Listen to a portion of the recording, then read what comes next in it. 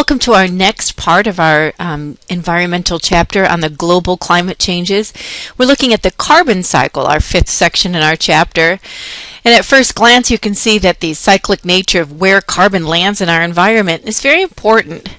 There's three things at the top of the list here. You can see first, carbon is found in many places in our planet, many different places. For instance, these reservoirs of carbon occur in the atmosphere, and the most abundant reservoir of carbon would be in the form of carbon dioxide. But you can also see it present in terms of carbon monoxide, methane gas, in addition to the carbon dioxide. All of these are ways that we find carbon in our atmosphere. Another reservoir for carbon is in carbonate-containing rocks. So perhaps down here in this area of the Earth, we have what are called calcium carbonate or carbonate in terms of limestone, for instance. But here's another reservoir in the Earth as a rock, and in certain other kind of containing rocks as well. Plants and animals are a third place that you'll find carbon. Of course, any living organism contains carbon. And this time it's from what we call hydrocarbons, proteins, and lipids. Sorry, I stumbled. So all these different locations where we find carbon, the next statement it says, this is a cyclic structure. Carbon is on the move through processes such as combustion or photosynthesis from the plant, sedimentation. Carbon moves from one reservoir to the other. And then the third one says where carbon ends up matters. So we could have a slow transformation of carbon from living organisms into fossil fuels. And of course that production would take millions of years under high pressure. But getting the carbon back into the atmosphere by burning fossil fuels is a very quick way to change the location of the carbon. So here we can see that as a cyclic nature, we have many different opportunities to keep moving carbon around and around. This particular graphic of the global carbon cycle shows the quantity of carbon expressed in gigatons that is stored in various carbon reservoirs, and it's moving through the system. So we see certain dynamic forces that bring it out of the earth back into the atmosphere, and from the atmosphere back into the earth and water and sediment and so forth. So the global carbon dioxide emission, this carbon dioxide, the largest component of carbon in the atmosphere, is of course what we've been focusing on in terms of global warming. And we begin to talk about the quantification of carbon. How much carbon do we have in the atmosphere? In our next few topics, we're going to be quantitative topics. We're going to need our calculators out. We're going to be introducing concepts of mass and moles. So a quantitative section in really just to discuss carbon first, and we're going to explore a larger chemistry concept. How do individual atoms weigh? How do we get their weight? How do we define the gram atomic mass? What is Avogadro's number and what is it used for? How about the molar mass of a certain compound? And the chemical mole, that counting unit we use in chemistry. So let's begin kind of just discovering what we know so far from the periodic table. And since we're focusing on carbon, I remember carbon here on our periodic table is number 6, and its mass number 12.011. So I want to just kind of set the stage of what that means. If we have a carbon, atomic number 6, and I'll put mass number of just 12.00, one atom, a single atom of carbon, would have a mass number of what's called 12.00 atomic mass units, an AMU. A single atom of carbon would weigh 12 atomic mass units. We understand that this mass number is derived, from a previous lesson by the number of protons in the nucleus with the number of neutrons in the nucleus. We would have 6 positive protons, 6 neutral neutrons, and then we remember our electron distribution outside would go 2 and 4 to create an electrically neutral atom. So the weight of the atom here would be 12 atomic mass units. But how convenient is it to weigh individual atoms? So if the mass number is 12, each atom consisting of 6 protons and 6 neutrons is 12.00 atomic mass units. Knowing that we have different isotopes as well, we mentioned isotopes in our last chapter. They're the same atom but just different numbering of neutrons. Here's a carbon atom that would weigh 14 atomic mass units with 6 positive protons, and 14 minus 6 is 8 neutral neutrons.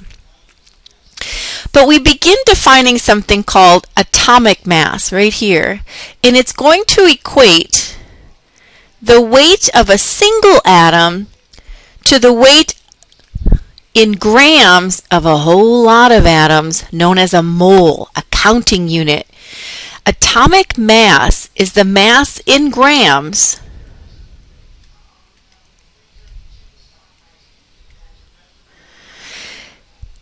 how many grams would it take, the mass in grams,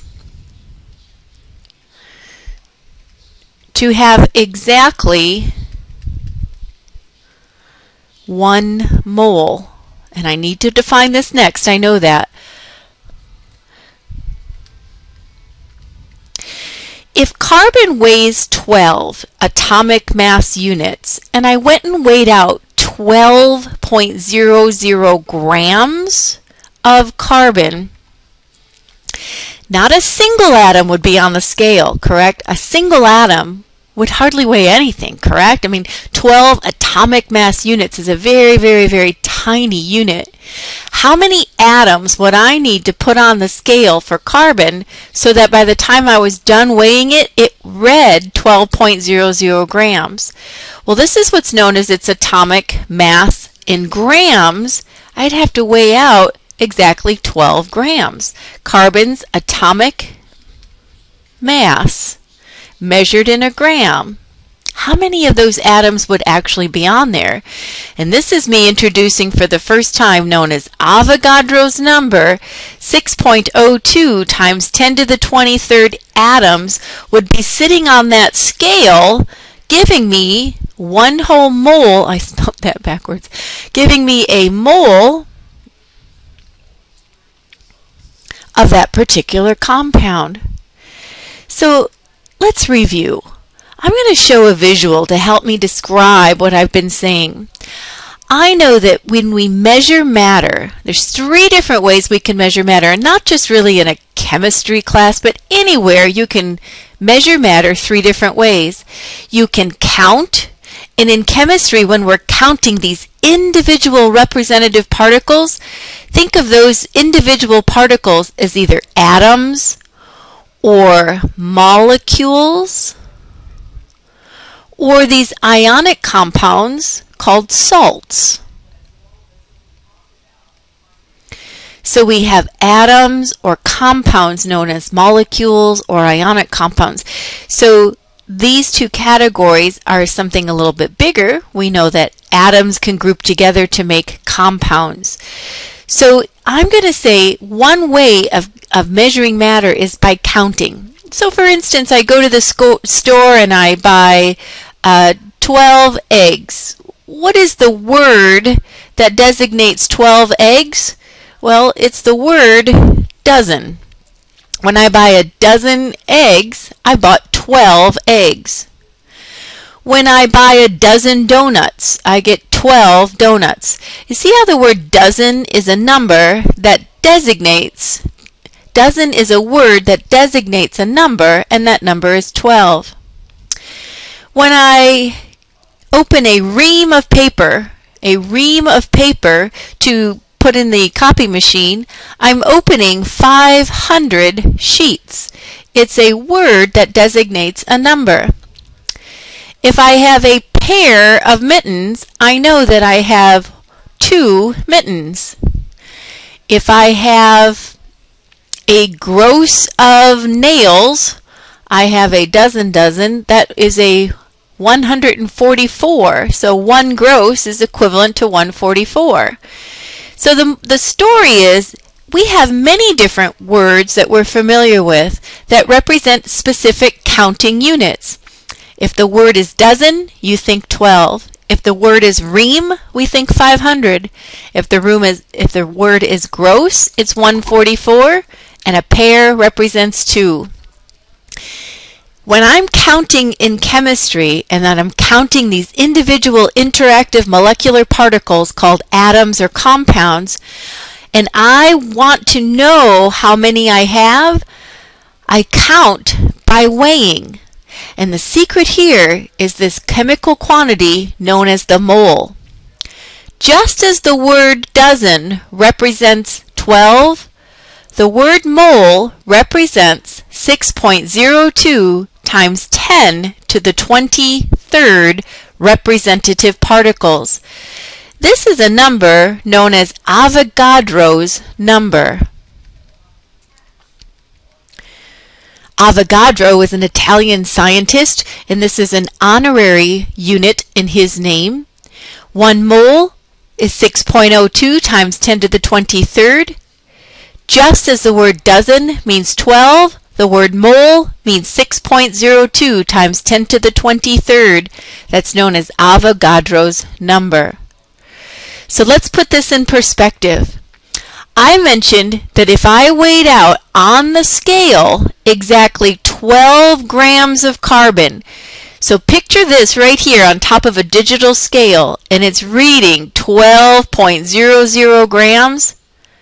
I have exactly 1 mole of carbon. I have exactly the equivalent in grams as its atomic weight from the periodic table. I have, in terms of carbon, remember its atomic mass is 12. If I weigh out the equivalent in grams as its gram atomic mass from the periodic table, I have exactly 1 mole of that particular substance. This is an example of carbon. And how many particles would I have on that scale? I'd have exactly 6.02 times 10 to the 23rd particles. This number is the number of atoms necessary so that when I weigh out, it reads 12 grams for the atomic weight of carbon. Well, let's emphasize a different element just as a different example. Let's suppose we take, we'll just kind of clear this up. Just as another example to drive home the point, let's pick another element. There we go. And I'll go to the periodic table and say, let's suppose I'm going to weigh out, let's just pick sulfur, just an element close by. Sulfur, if I can read this clearly, says 32.06. Let's call it for ease 32. Its gram atomic mass, the mass I'm finding right here on the periodic table, says 32. So let's get a visual. I'm going to go to the scale and I'm going to place 32.0 grams of sulfur. Now sulfur doesn't look like sulfur is a bright yellow compound, a nice powdery substance, and now the scale is reading 32 grams. How many atoms of sulfur do I have on the scale? Remember, I don't see a direct road from counting to weighing, but I do see a pathway to know how many particles I have from the scale. When I measure out the equivalent in grams of the atom sulfur, the equivalent in grams of its atomic weight of 32, I have exactly 1 mole of sulfur. Notice that I start with 32 grams of sulfur, that's my given quantity, and I'm literally tripping over my formula here, my conversion factor to head in the mole. I know that 1 mole of sulfur would weigh 32 grams. The periodic table says so. To move from the scale, which measures in grams, into the mole, we see that the molar mass is our conversion.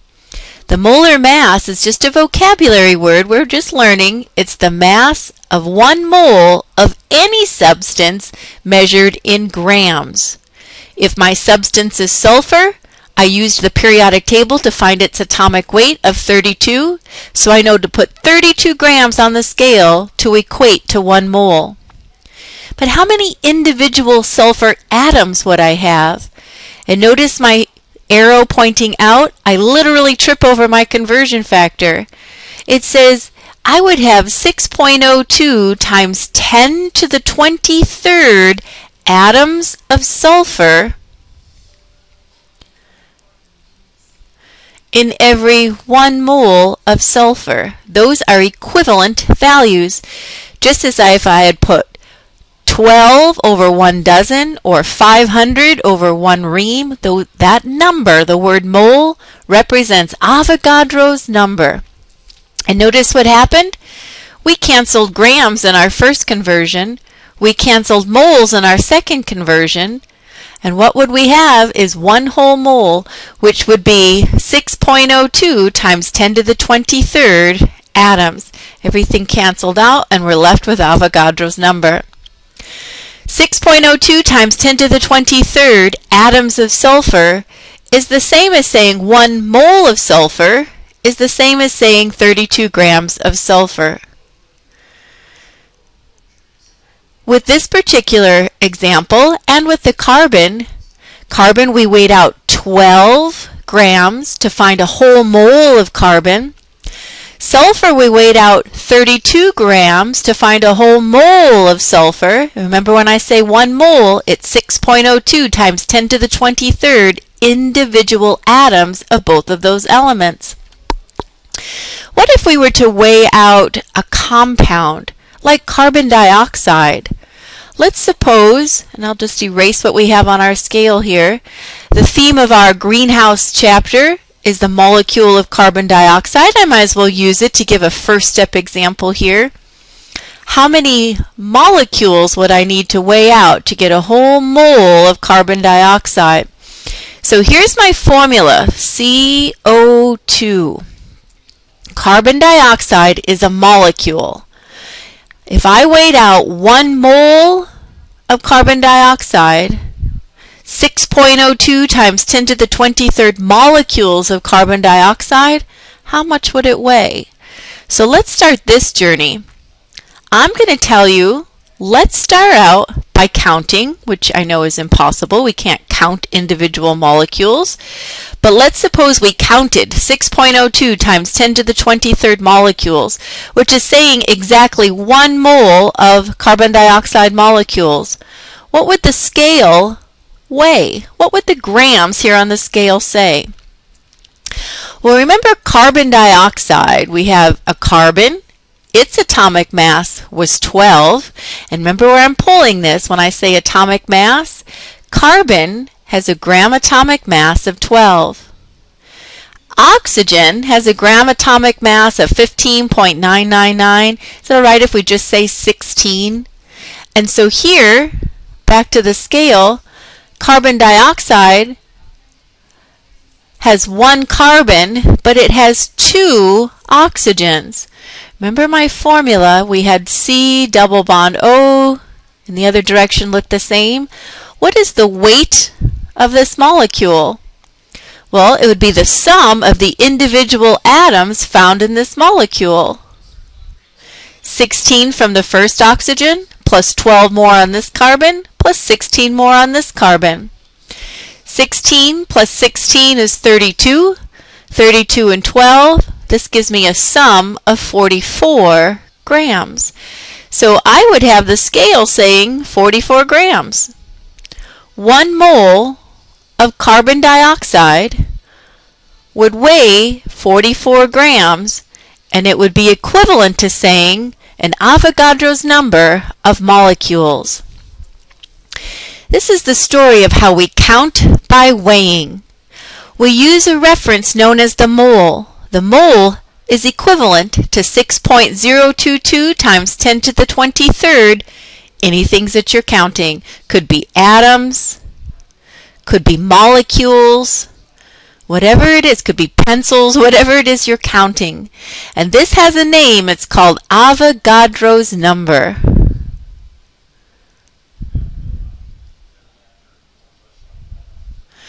One mole of carbon has a gram atomic mass of 12 grams. So look at the conversion. Let's say we had 36 grams of carbon, just to get a visual. Suppose we walk to the scale, and if we're using just carbon, and we weighed out, so here we have just our elemental carbon at the scale, stand there and just keep weighing till the scale said 36 grams. How many moles would that be? To move from mass into the mole, you literally trip over your conversion factor. We use the molar mass, which is the weight off the periodic table, the mass in grams of the element. To get a whole mole, carbon has a molar mass of 12. And that's what you see here. We set up our conversion by saying the equivalent of 1 mole of carbon is 12 grams of carbon. This is its molar mass, or gram atomic mass. Of course, 36 over 12 would give us 3 moles of carbon. So here's our relationship. The world of moles, which is a counting unit. The word mole represents a number. It's a really, really, really large number because atoms are so darn small. Avogadro's number of 6.022 times 10 to the 23rd. It allows me to exchange between the world of counting and our central calculation of all of chemistry, the mole. When I want to know how many I've weighed out, how many molecules have I weighed out, the conversion here is molar mass, the weight off the periodic table. How much would I weigh out to get 1 whole mole, which is an Avogadro's number? A different visual than the mole map I presented, but a really good visual as well. So let's take a peek at a sapling unit, just as a simple conversion. I have a bucket of nails that contains 432 nails. How many dozens of nails does this bucket contain? So it's just allowing me to process a conversion factor. So as usual, I just like to start with the number, 432, the unit, which is the word nail, right? 432 nails. And I want to know how many dozen there are. So here's what I know, that I have 12 nails in every 1 dozen. I could have 12 donuts or 12 eggs, whatever it is. The number 12 represents a dozen. So 432, I'm just going to hit that on my calculator. Please do the same. Make sure I don't make a mistake. 432 divided by 12, that came out to be 36 even. So 36 dozen nails. This was a very simple conversion, but an important ground laying event because it allows us to see the whole process of mole map work as well. Whatever we're given, we want to cancel, so it goes on the bottom. We have to set up a conversion of want over given. We wanted dozen, we were given nails, so we set up a conversion of equivalent values. A reaction produces 0.883 moles of water. I'm starting by writing my number, unit, and label of what is given. We want to know how many molecules are produced. Given a mole, calculate the number of molecules. So again, I like this visual because until we get very familiar with it, we measure matter by counting and weighing, and we can take a volume, but not in this particular chapter. We'll do that later when we do gases and their own topic. But the unit that they just gave to me is the word mole, right? So let's review what we were just asked as I was just erasing. Whoops, went too far. We're given the number of moles of water, and we want to know molecules of water. So the visual would say, we're given the number of moles, and we want to know molecules. So literally, I'm following the arrow out these little particles represent the individual molecules of water. My conversion says use Avogadro's number to move between the mole and counting. And I can see when I travel out, Avogadro will land on the top. So my given says I would have an Avogadro's number, 6.02 times 10 to the 23rd molecules of water in every 1 mole of water. Do you notice what we've done? We've had the unit moles cancel, and we're left with the molecules. So let's think about a key sequence. I would start on my calculator by hitting 0.883 from the number of moles. Then I want to multiply by Avogadro's number. And remember, this is scientific notation. And on a scientific notation calculator, we're looking for the key EE. That's if you have a Texas Instrument. If you have a Casio, sometimes it's an EXP key. So just depending on your calculator. But we want to hit 6.02 and then our EE key, 23. Please hit that with me to make sure we're getting a common answer, because sometimes we might think we're going to hit that correctly but end up with a calculator error. One of the most common mistakes I see is some people like to put a times right here, 6.02 times EE. Don't do that. You just go 6.02 EE directly, then the number 23. So 0.883 times 6.02, then I hit second function comma to see my EE key, 23rd power, and my final answer says 5.32 times 10 to the 23rd molecules of water. Moles times Avogadro got us to the number of molecules. Suppose we're given the mass of 1 mole of the following elements. How much would you weigh out? Well, this is really just reminding us of the definition called molar mass. How much would you weigh out to get 1 whole mole of osmium? Well, stare down that periodic table with me and find the element called osmium. Osmium on the periodic table is number 76. This is a pretty difficult one to read, so I'm going to flip to my book. Number 76 is the element osmium. 190.2 is what my periodic table says. So here I would weigh out 190.2 grams, the mass of 1 whole mole of the element osmium. How about boron? Boron on the periodic table is number 5. Its gram atomic mass, if you find it with me, 10.81. So here I would weigh out 10.81 grams for the element boron. And one more says, how much would you weigh out to get a whole mole of germanium? Germanium. GE, number 32. Find it on your periodic table.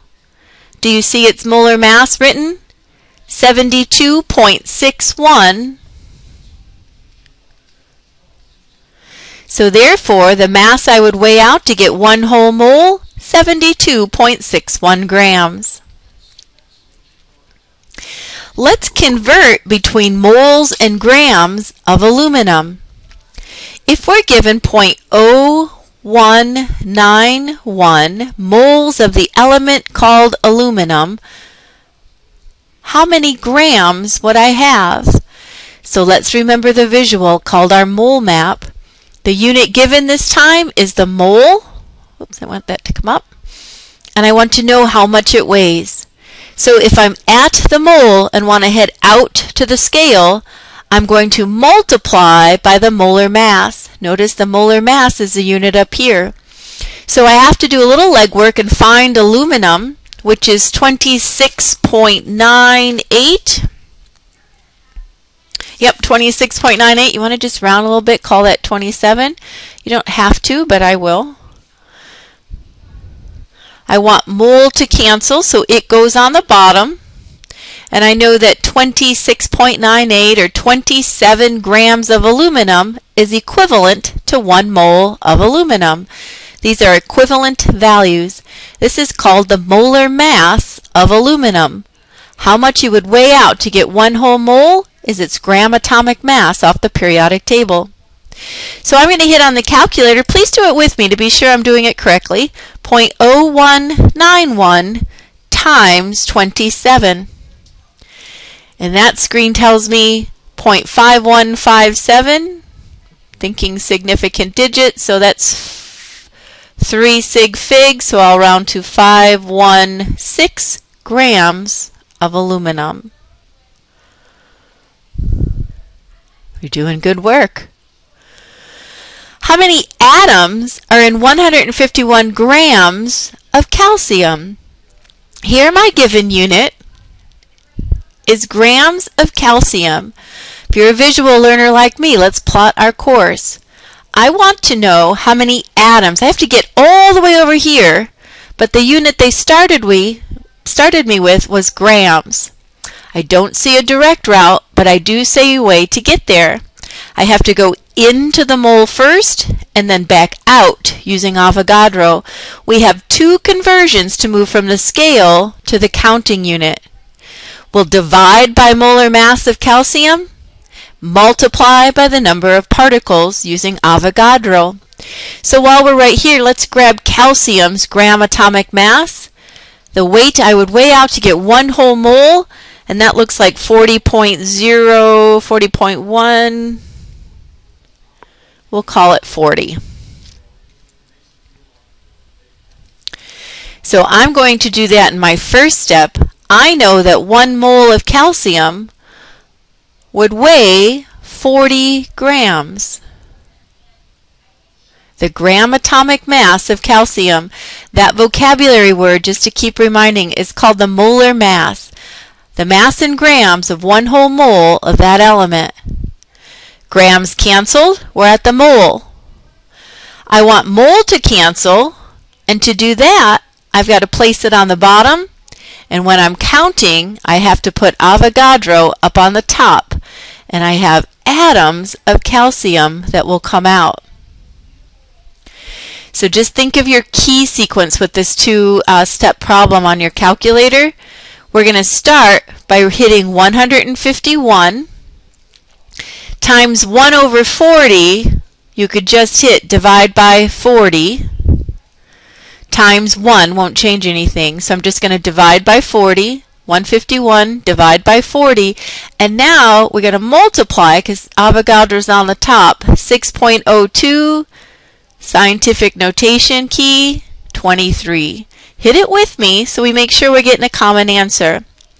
151 grams of calcium divided by the molar mass of calcium, which is 40, times Avogadro's number, 6.02, E23,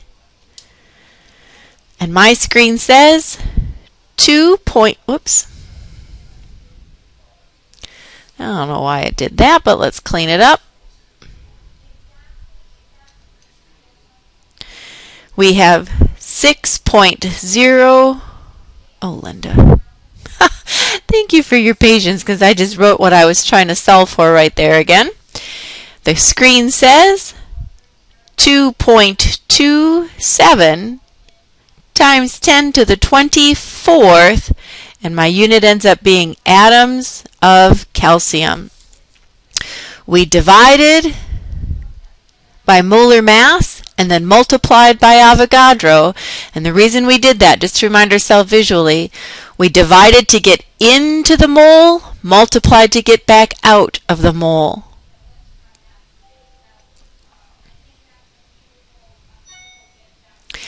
Classify each compound by the number of chlorine atoms indicated in the chemical formula. This is a little practice in just simply counting. If I see NaCl, sodium chloride, how many chlorine atoms do you find? Well, again, with just a subscript of 1, I would put this compound right here in this category. There's 1 chlorine in that formula.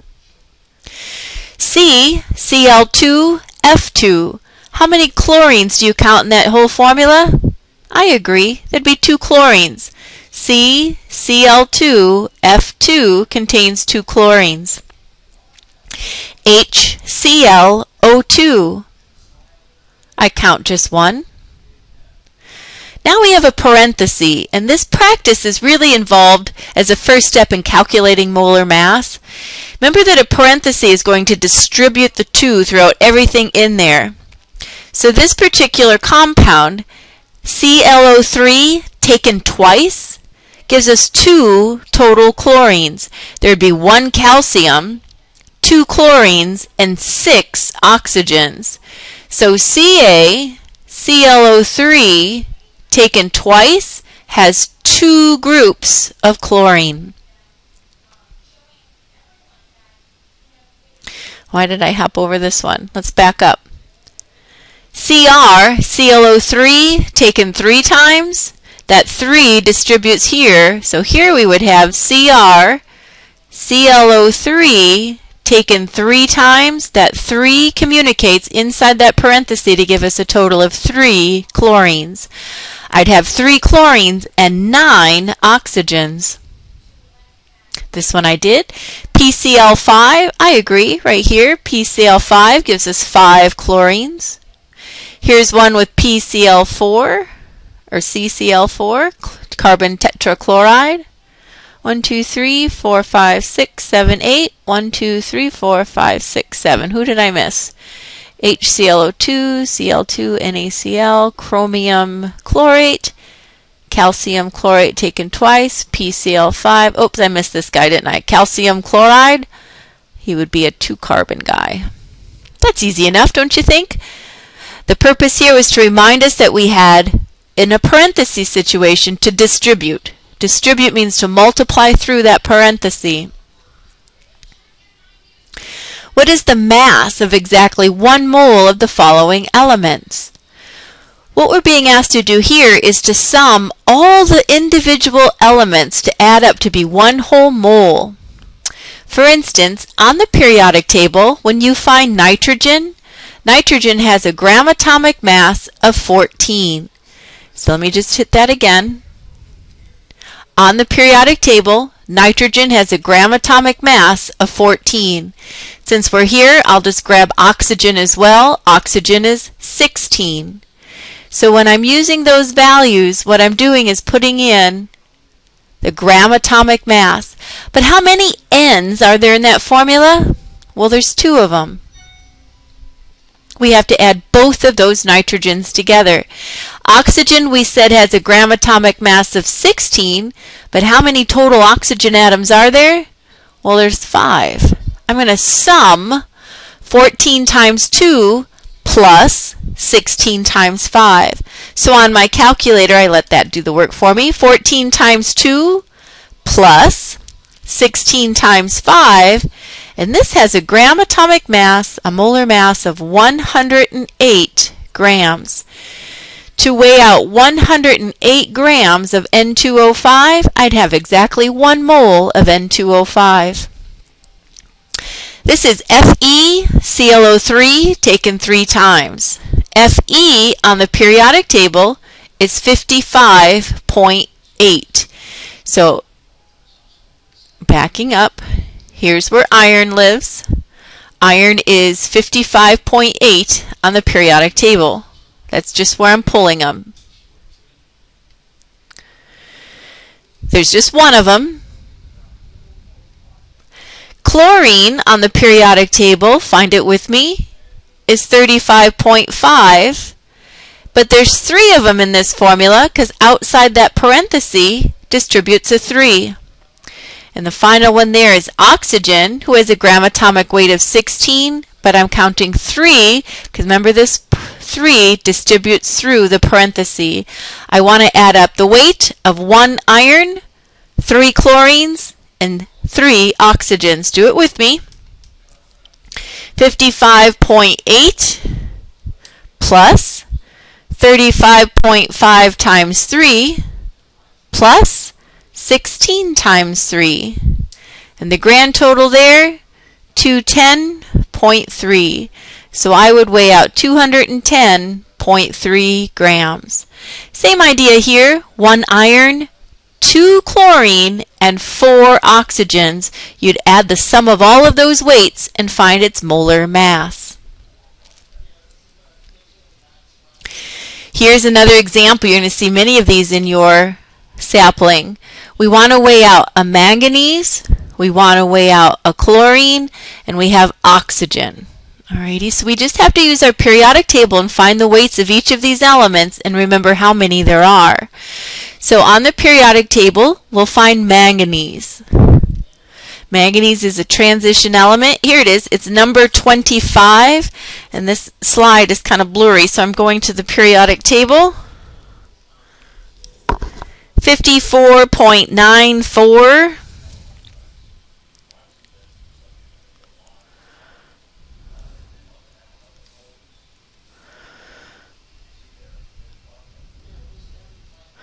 How many manganese do you see? Well, there's just one. Chlorine, 35.5. And how many do you see? Remember that 2 distributes, so there's 2 of them. And oxygen with its weight of 16, but I'm counting 4. I want you to just simply add that up, and you'll have the gram per mole, which we refer to as molar mass. How much would you weigh out to get 1 whole mole of the substance? 54.94 plus 35.5 times 2 plus 16 times 4. And when I summed that, I found 189.94 grams, approximately 190.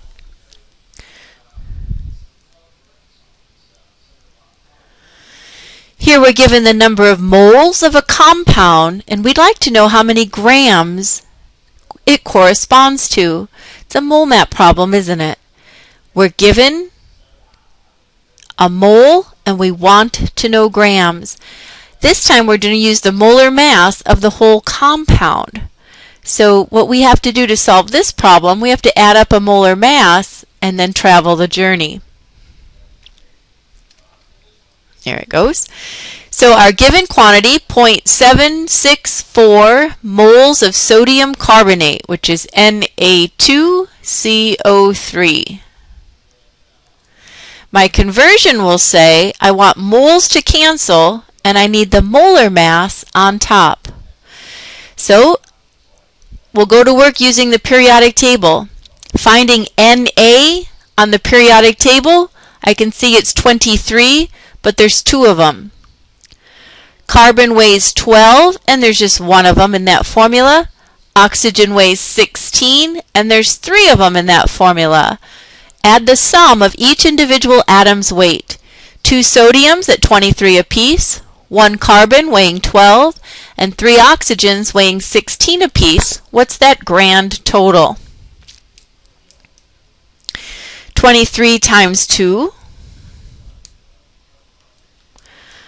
plus 12 plus 16 times 3. I get 106 as my gram atomic mass right here. That's my conversion factor. It's called the molar mass, the mass of 1 mole of the element. Now our given quantity, 0.764, will be multiplied by our molar mass of 106, and just considering this key sequence to solve this problem. So I start by hitting my 0.764 moles of sodium carbonate times 106 grams per mole, and it says 80.984, which would be equivalent to saying 81 grams of sodium carbonate. We have many of these. Here we have magnesium silicate. We're given 217 grams of our compound, magnesium silicate, SiO3. I want to know how many moles that is. So I'm going to just set up my conversion so I can see my journey. I want to go from the grams to the mole. So do you see what we're doing? Going from the grams into the mole, we have to divide by molar mass. When we divide by molar mass, we have to sum the weights of all the elements from the periodic table. Magnesium, 24.3. Silicon, we can call 28. Oxygen, we can call 16. Can we remember those as we slide down? Magnesium was 24.3. There's just one of them. Silicon was 52. Shoot, I forgot. Silicon was 28. That wasn't even close. And oxygen is 16, but now we have 3 of them. So I'm going to add up the weight of 1 magnesium, the weight of 1 silicon, and the weight of 3 oxygens. So 24.3 plus 28 plus 48, it gives us a total weight of 100.3. I know that has to go on the bottom, so the gram unit cancels, and I arrive at the mole. 217 divided by 100.3, and we have our mole value of 2.16 moles of magnesium silicate.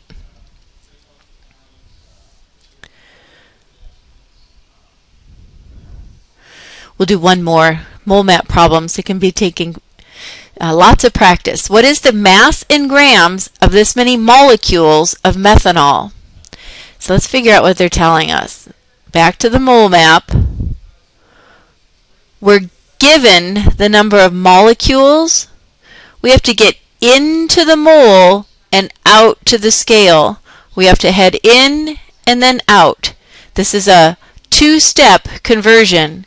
We'll need to know Avogadro's number to head in, and we'll need to know molar mass to head out. So I see this particular problem with 2 steps involved. Let's start by writing 9.94 times 10 to the 24th. That's our given quantity, and the unit is a molecule, and of what is methanol, CH3OH. I want to go into the mole, so it goes on top. I need it to cancel, so Avogadro goes on the bottom. We would have an Avogadro's number of molecules in every 1 mole. Then we need the molar mass up on top to do our 2-step conversion. Carbon has a molar mass of 12. There's just one of them. Hydrogen weighs 1 on the periodic table, but I see a total of 4 in this formula. Oxygen has an atomic weight of 16, and I see just one of them in this formula. So 12 plus 4 plus 16 is 32. It has a molar mass of 32 grams. We divide by Avogadro, multiply by molar mass. Let's hit this together to see if we can't find a common answer.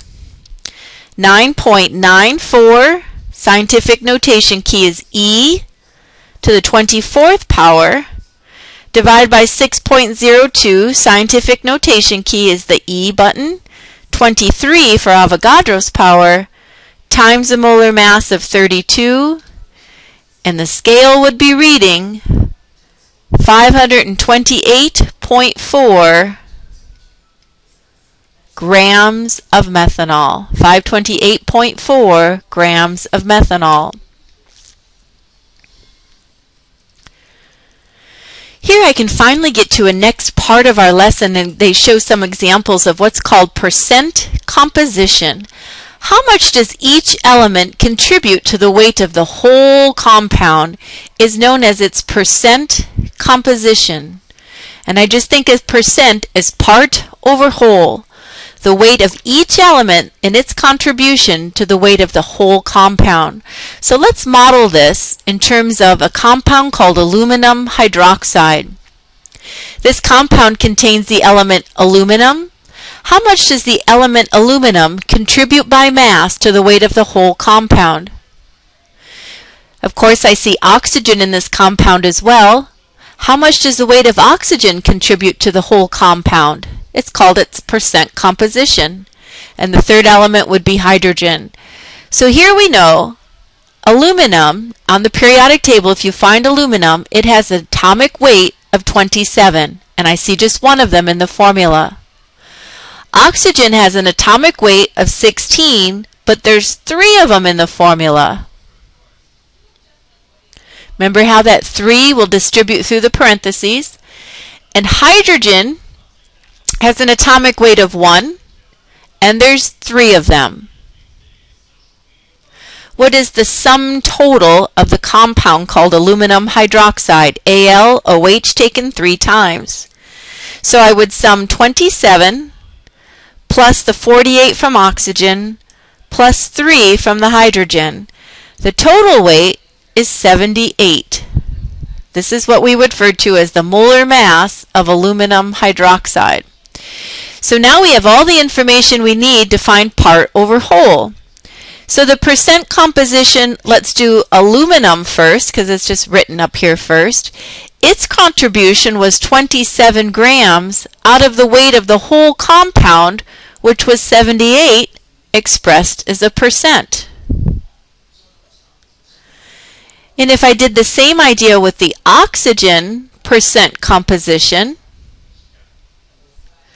we would take its contribution of 48 grams out of the total of 78 grams, and you'd multiply that by 100 to get a percent.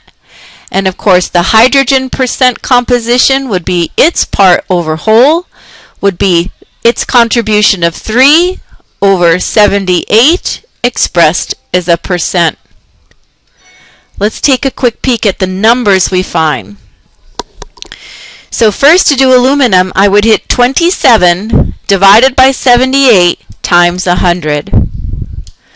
34 point, and it says do 3 sig fig, so 34.6.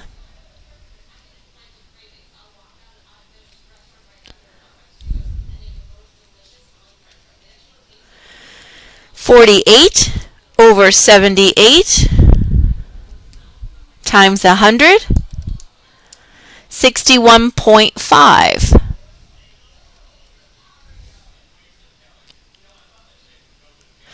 And there's one more, and that's the hydrogen. 3 divided by 78 times 100, and that's 3.8.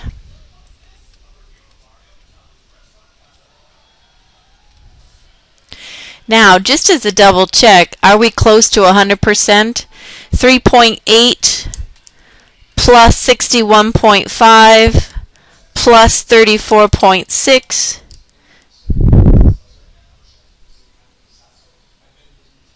Oops, plus, I got 99.9, and that's just by rounding these differences here. So 99.9 is pretty close to saying that's 100% of the overall weight. So we just practiced a percent composition, each element's contribution to the weight of the total compound, part over whole. And remember, you'll have just as many answers as there are elements in that particular formula. You'll have the same practice opportunity here. You'll find the mass of sodium. You'll find the mass of chlorine.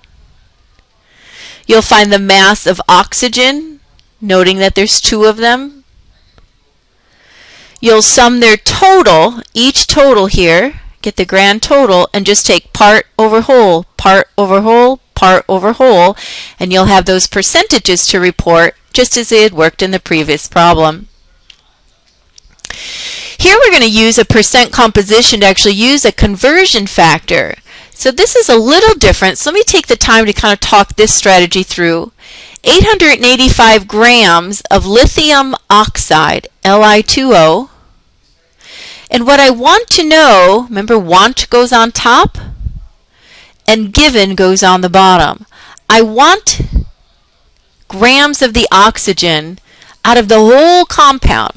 So I go to the scale and I weigh out 885 grams of a compound, but it has two different atoms in it, lithium and oxygen. Out of this 885, how many of these grams are just coming from the oxygen atoms?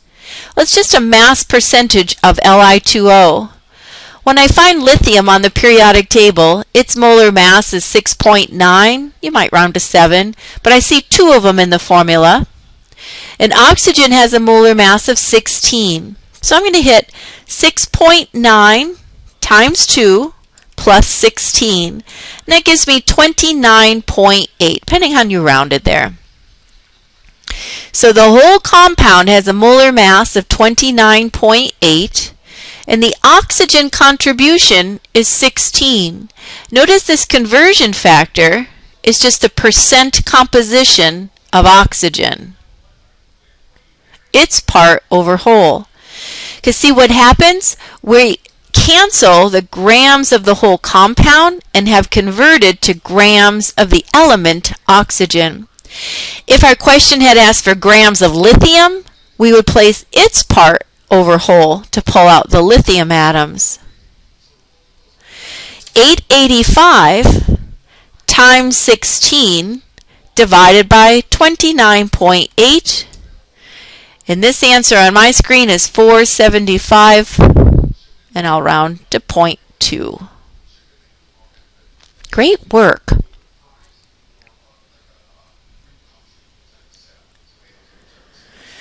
Here's an opportunity to really test your skills with percent by mass. We're asked for the highest percent nitrogen to the lowest percent nitrogen. So we're going to have to work quite a bit here to find the mass percentage of nitrogen in each one of these compounds. Let me model what I mean. The first salt here is potassium nitrate. So the first element would be potassium. Then I'd have a nitrogen. And then I'd have an oxygen, which there's 3 of them. Find the total. So I'm going to do 39 plus 14 plus 16 times 3. Its total weight is 101. And all this can be done on your calculator. So the percent by mass of nitrogen would be its weight, 14, divided by the total of 101 times 100. And right now it says 13.86. There's your percent of nitrogen. We'll have to do it again and again and again and again and again. You're going to find the mass percents. And when you do, you're just solving for nitrogen. So find the total weight, part over whole for just nitrogen, and you'll rank those. And you'll just click and grab from the highest percentage to the lowest percentage. We're ending our lesson here with our calculations. We have one more lesson that will just simply bring conclusion to our greenhouse gases and their effect on our environment. Great work today. Go to work on your sapling and complete it up.